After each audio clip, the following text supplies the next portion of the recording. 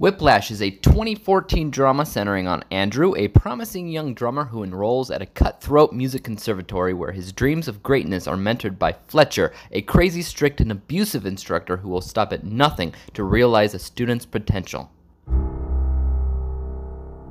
It took me 5 years to gain the courage to watch Whiplash for the first time, and I can't exactly tell you why. It's not like I was against watching it, it's just that I guess other movies took precedence over it. I figured at one point or another I'd get around to watching it, and I did, and it is crazy good. I can't exactly tell you what I expected to find out of Whiplash, but I mean, I expected it to be good, I just didn't know how good, because of the trailers and the posters all basically pointed to the idea that J.K. Simmons is just this mean guy that yells a lot. And he is, and he does, but that's not the only reason you should watch this movie. You should watch this movie because it's the most intense drama I've ever seen. Let's get into it. Above all else, I would say that the people category is probably the most prominent and most important element this film has, especially when it comes down to J.K. Simmons because his performance is off the charts amazing. In the history of movies that I've seen with J.K. Simmons, this is the best I've ever seen him in. Even from a literary standpoint, his character's importance is unique and it's rare. Because not only is he the literary definition of an antagonist, but he's also the literary definition of what's called an influence character. You can find an influence character in every single movie that's out there. Basically, the main character runs into somebody early on in the movie. They could be good, they could be bad, but they're in the way. It's rare to have an antagonist be the influence character as well, but it does happen, just like the protagonist and the main character often are seen together as the hero. Fact is, the way his character was written was extremely well done. Miles Teller's good too. Miles Teller I don't think I've ever had a thing against, but he doesn't have a lot of roles that I've loved. But he does a good job here too, so I'm not gonna toss him under the bus because he did do a good job. And of course, the movie's definitely about psychological connections between these two characters, specifically with their chemistry.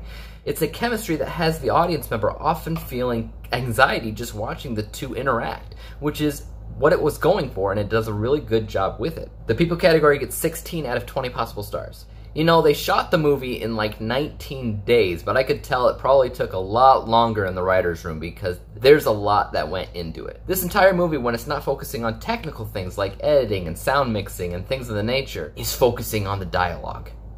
There is so much dialogue in this movie, and it is incredibly memorable, incredibly important to the plot, and the audience will have absolutely no difficulties getting sucked into the movie. It also has a very simple, balanced plot that's dealt with a little bit unconventionally, but simple nonetheless. Things that these characters go through in the movie make it deep and meaningful for them, as well as the audience member who feels a little bit uncomfortable in a good way while watching. Writing category gets 10 out of 10 possible stars. When it comes down to behind the scenes, everything once again stands out as really good. The only thing that doesn't, I would say, is probably the visuals. I was going back and forth with that one. It has its moments here and there where it really looks nice, but that's mostly due to cinematography and editing. There's a lot of great looking shots with the camera work, and how it's edited all together is really beautifully done, and it just keeps things going. The beat of the movie is like a drum beat all on its own, and it's edited together very well. As far as music and sound goes, obviously it's a movie about music, it's about drumming, but it's also just the sound of the movie alone. How the sound is edited together, how the sound effects sound, how the music works as a whole is very satisfying. 9 out of 10 possible stars for BTS. Like I said before, it's also a balanced, simple story, so it has a good narrative arc. Even though it's unconventional, there is a great introduction to these characters and what they're going through and what's going on in the world around them. There's an inciting incident, which is obviously when Miles Teller's character starts training under Fletcher's control. It's pretty obvious what the obstacles are in this movie, but if you're still unclear, it's clearly J.K. Simmons. I won't really get into how the movie ends, but it is crafted together very well, both with the climax and with the falling action. 10 out of 10 possible stars for the narrative arc. Okay, so it's technically done very well, but is it entertaining?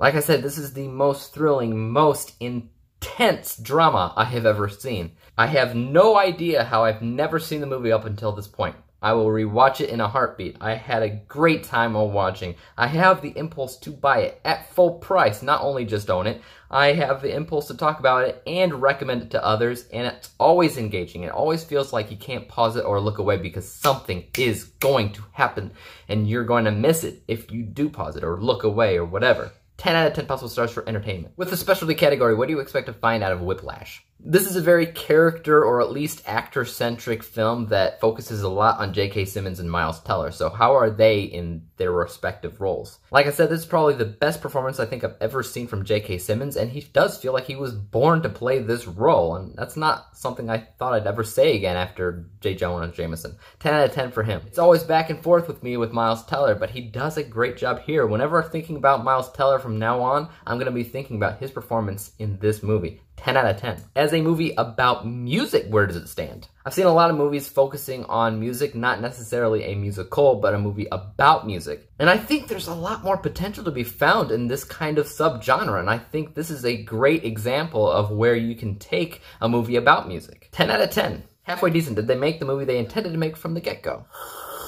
If you would say no to this, I'd call you a menace. You think I'm stupid? 10 out of 10. The specialty category gets 40 out of 40 possible stars. If we add up all those points, we get 95 out of 100 possible stars, 95%, which is a glowingly great score. And now, time for TLDR. Whiplash is an incredibly intense drama, and if you haven't seen it or don't want to see it, there's something wrong with you. Guys, tell me what you thought of Whiplash in the comments down below, and for YouTube, you know you can subscribe to me, hit that like button, and hit that bell to be notified when I come out with my next review. And until next time, peace out.